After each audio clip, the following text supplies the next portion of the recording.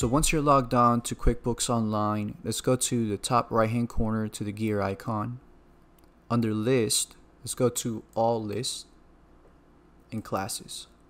Here we have our sales staff. We have Jane Smith and John Smith. I'm going to run the report for Jane Smith. Let's give it a second to load. And there we go. We have 2 invoices. Now, what we want to see in this report is only the invoices that have been paid. We don't want to pay commission on unpaid invoices.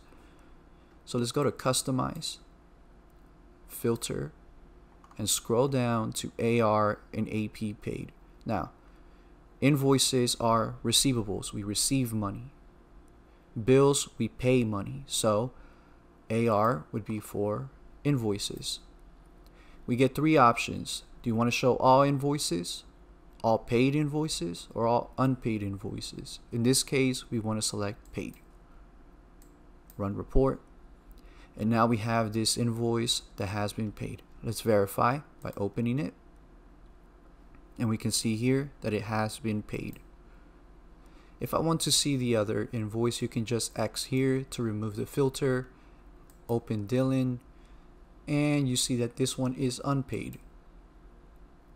Now, another feature that you might find useful is seeing the location of where this invoice is from. So if I hit store, you see that I have 2 invoices, the same, one for Los Angeles and one for Chicago. Again, let's add the filter of paid and unpaid. I'm going to select paid. There we go. Run report. And now you see this invoice has been paid and it's from Chicago. It's very simple. Any questions, feel free to reach out. Thank you.